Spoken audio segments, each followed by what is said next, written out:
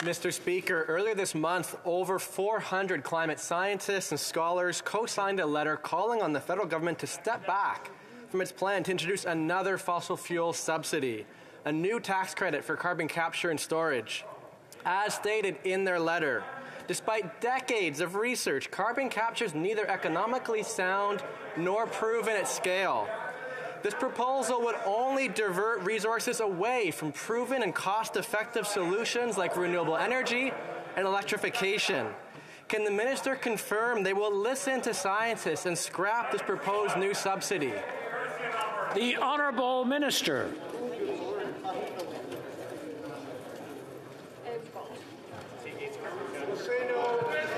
The Honourable Minister of the Environment. Thank you very much, Mr. Speaker, and thank you to my honourable colleague for his question.